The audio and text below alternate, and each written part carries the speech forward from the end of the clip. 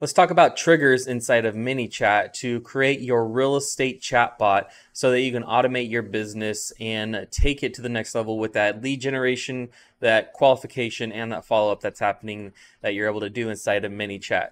So this is part of a series for ManyChat training. So in this playlist on our channel, you can check out videos before and after and kind of go through all the different parts of the ManyChat training that we're offering. In this video, like I said, we're going to be covering the triggers inside of the flows. So the trigger is what gets people from outside of your chatbot into your chatbot.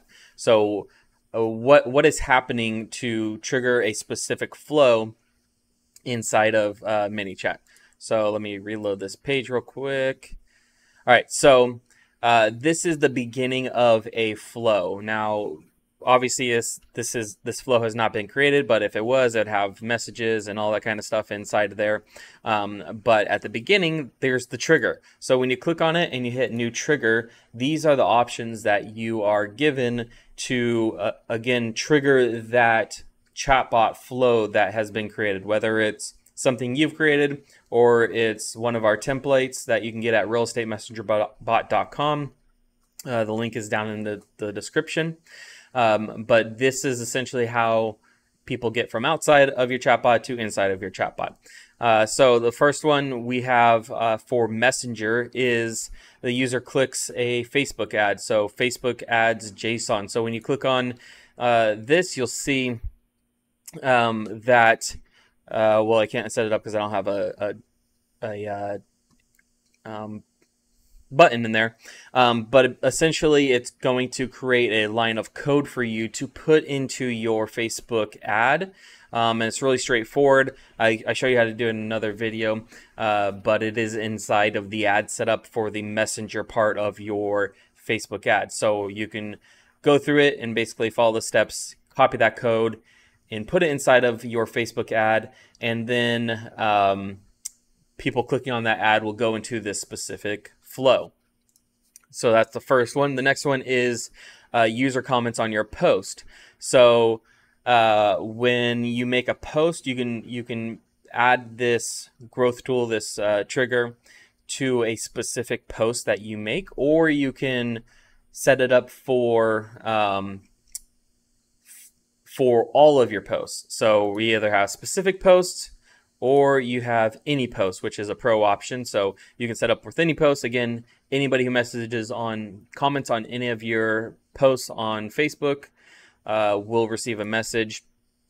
And for the specific post, all you do is click specific post, you select publication, and then you can go through, this is a demo page, so it doesn't have any posts.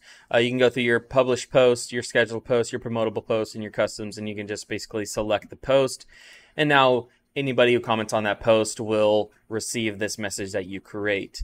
You can also have comments contain any words, or you can add specific words. So if you say, hey, comment below, comment buy a home below to get a home buyer's guide, then you add that keyword buy a home, you add your buyer's guide in here. And then when they comment buy a home below your post, boom, they get a message, and then they get their buyer's guide. You can track first level comments only, and then you can have a public auto response on the comment. If you want to type a message that responds on your post, you can. The next one is going to be user send a direct message with a keyword. So you can add a keyword. Again, this is DM us the word buy to get a home buyer's guide. So it can be message. This is just like the condition of the message. So message is, message contains whole word, message begins with, message is thumbs up, message doesn't contain. So if you do message is buy and create, now if someone sends the word buy, they'll get the message. But if they say, I would like to buy a home, it will not trigger. However, if you change it from message is to message contains, now any sentence with the word buy in it is going to trigger this message. So that is the keywords in a nutshell. The next trigger is going to be the users click a referral link, which is the ref URL. All you have to do is click on that and it creates a link for you. You copy that link right there, share it with anybody in an email and a text, send it over your personal Facebook post, send it to your phone, whatever it is. You can send someone that link. If they click on the link, and it'll open up Messenger where they will receive this specific flow that you have created. Same thing with the QR code. I'm not going to go through that. All you do is click on the QR code, and now you can download the QR code. People can scan it and go into your message. And then you have the Facebook shop, which I'm not going to cover because it doesn't help real estate agents. So they have a bunch of different ones that you can use on your website. The only one that we really work with is the customer chat. So you can create a customer chat growth tool, add it to your website, and then when they do it, when they interact with that the chat box on your website, it'll go to the specific message that you create. Now you can add this with any of these. You can add them to the beginning of any flows that you've already created or you have inside of a template. Or you can start from scratch. You can hit, customer chat and create a whole new chatbot flow right there. So there's multiple ways to do it. But here are the options for the chatbot flow or the customer chat box.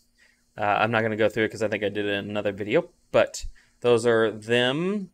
And then you have a bunch of other ones for a website that you can go through that I'm not going to cover here. The Instagram has user comments on your post, so similar to the Facebook comments. User replies to your story, so that will, if someone replies to your story, a specific message or something, then you can send a automated response with that. User sends a direct message with a keyword, that's using the keyword again, and user comments on your video. So if you're doing a live video, you can set up messages to be sent directly to people during the live. So you flip on your live video on Instagram and you're talking and going and people are watching. You say, hey, comment below the word whatever, buy a home, and we'll send you a message with the link to the stuff. You'll click that, they can get that automated message. The other one is a couple of contact events. So you can do new contact created. So anybody who becomes a new contact, you can send a specific message to those people. Custom field value is changed. System field value is changed. Tag is applied. Tag is removed. Contact subscribed to a sequence. Contact unsubscribed from a sequence. And date and time occurred. So I'm not going to go into all of those. They're pretty self-explanatory once you open them up. If you're looking to do any of these, basically it's going to, if you have a tag buy a home that's in another sequence or another flow, and you want a different message to be sent when they receive that tag, then you would just, add tag. So add tag, buyer. All right, so now everybody who gets buyer tag happens. We enable it, we hit save, and we can do a message, we can do an action, we can do an email, a text, anything like that from this separate chat box flow here. So those are the triggers for getting people into your chatbot.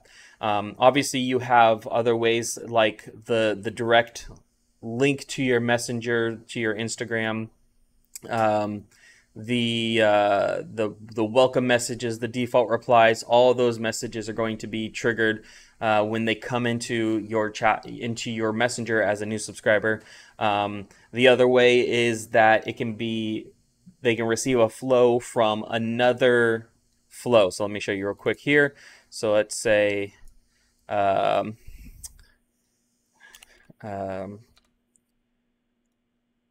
this button goes to another flow. So that's essentially a trigger. This button from this flow over here is going to go to the other flow, new home buyer qualification, That's essentially the trigger that gets them into that flow, the new home buyer qualification.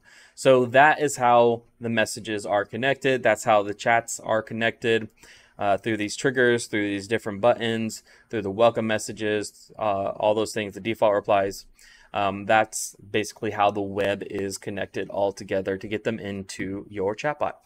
So if you guys have any questions about triggers or anything like that, comment below, give this video a thumbs up, subscribe to the channel for more training videos like this, and we'll see you guys in the next video. Thanks.